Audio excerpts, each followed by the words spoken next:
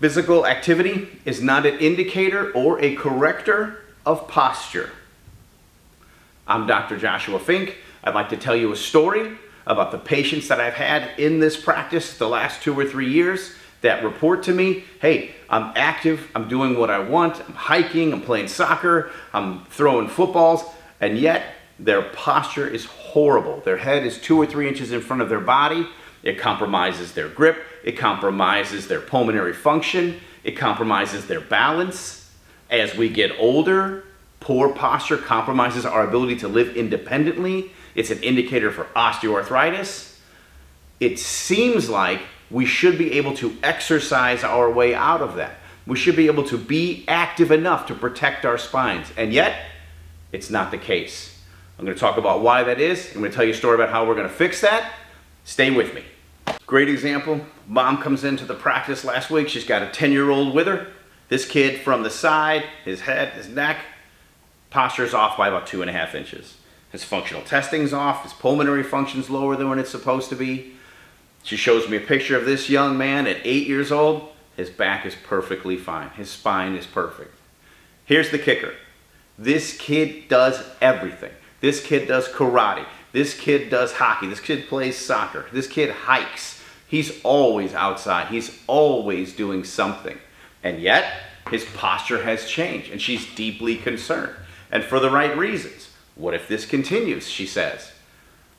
I see the same thing happen to my 25-year-olds and to my 40-year-olds, to my 50-year-olds. Now, granted, the amount of time from here to here is a little bit different, but the results are the same.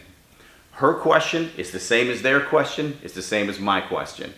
How is it that active people have poor posture? And by being more active, why can't we fix the postural changes that we're all undergoing? The answer is in a really great meta-analysis that was conducted last year. And we're going to talk about it for just a second, okay? Okay, so the study that I want to reference today. Association between physical activity and body posture. A systematic review and meta-analysis. How much data did they have? They had close to 16,000 people involved in 16 cross-sectional studies. Everything from 1996 all the way to 2022. They had young men, they had young women, they had older men, older women. They had stuff from Iran, they had stuff from South America, from Europe, from America. A lot of studies all over, right? They did their best to include everything and then use their regressions to bias that information out, right? Or remove bias. So the important stuff that we want to talk about from these studies, there's 2 points. The first one, when they included a lower number of studies, they were specifically looking for correlation, and they managed to find some through the use of what's called a forest graph. And so when we talk about forest graph or forest plotting, we take our line, and then our studies for and against go on each side of the line, and we just correlate that with a bigger analysis. And so in the 2 spots that they did this, they found one had a weakly positive, meaning more studies were for posture and physical activity. And on the other side, the studies were against it. And so when they tried to correlate that data, again, they used a little bit different of an analysis. They found that the information just wasn't as there. The forest graph didn't plot exactly the same. The deal with this is that when you go and look at physical activity, holy cow, that's a lot of different stuff. High, moderate, and low physical activity, right? Are they really, really active? Are they kind of active? That's one thing. And then when we look at posture, what are we talking about? Well, they actually did a good job of correcting for all of that. And in the second set of data, they see it real clearly. There's not some smoking gun, some 100%, hey, this is it. Physical activity is going to save you. It's not there, guys. So if we're going to fix our posture, we have to train posture. We can't just go out and get active. Although, in the great big scheme of things, you know it's physical activity that's going to save you, right? There's study upon study upon study that talks about increasing physical activity as one of the best levers that we can pull for staying on this planet and staying healthy for as long as possible. Why doesn't posture directly correlate with physical activity? What is going on there, right? Let's talk about it. Okay, so that's pretty apocalyptic, right? Physical activity fixes so many things. It's so important for us and for these young people we're in charge of. But it doesn't necessarily fix our posture. Yes, there's some weak associations, but man, that's not what we're going to build our healthcare on, right? What are we going to do? The reason why we have changes in posture is because we spend so much more time doing this post-COVID, right? We get our information from smartphones, we get our information from laptops, not desktops, not big TVs. Our information centers are down here. We, all day long, are telling our brain that that's the position we want. It's not a question of muscle, is it? The posterior cingulate gyrus, the cerebellum, these areas of the brain that are responsible for how we hold our bodies, those areas are getting information from the spinal cord, from mechanoreceptors, telling them, this is what we want, this is what we want. We're not going to fix that just by adding in muscle. We have to specifically train our brains to reset our posture.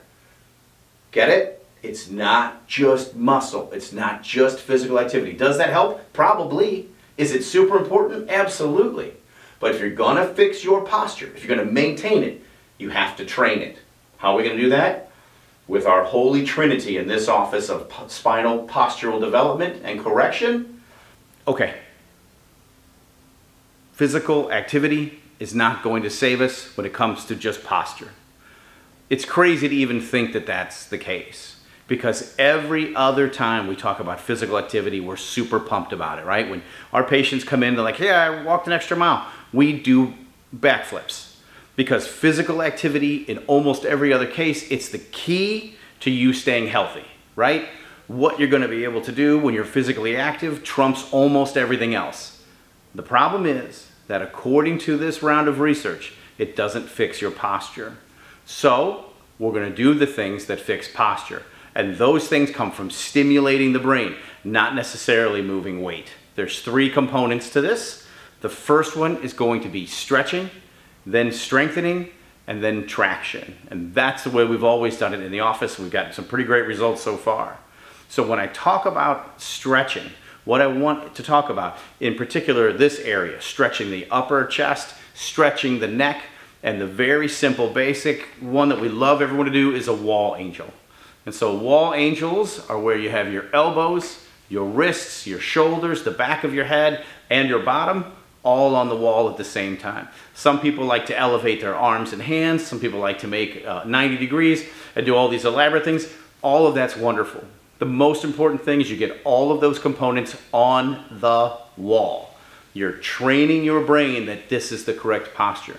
Because when you're not doing that, every other time you're training your brain that it's the other way, right? That this is going on. And so it's not a function of muscle, it's a function of neurological stimulus. That's why physical activity isn't going to be able to save us here. And once you get that, it makes sense, right? So you're going to do that every day. You do it 3 times a day, 15 seconds. If you've watched all of our other videos, we talk about movement breaks. That's exactly what we're talking about, being able to do a wall angel. So first we stretch, then we strengthen. So how do we strengthen? Any way you want. You can row, you can do what are called Y stretches, you can find yourself a red band like this young person has here.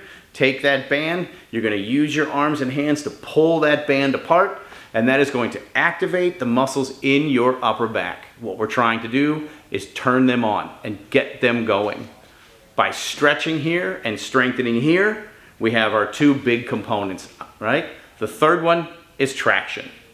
Traction is a rolled up towel. Go like this with your hand, get a towel that fits in there, and lay on it right here, the top of your back. You lay on traction every single day. Start off at like 10 minutes and then up it to where you get to 15, but go really slow. We don't want to get any headaches. We want to go nice and slow. We want to do this every single day. You can stop doing these exercises when you no longer use your smartphone, okay? But if you still have them, then you're still going to do these exercises.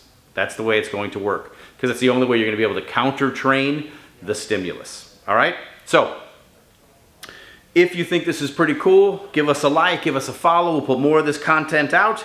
Otherwise, we will see you in the office, okay? Bye.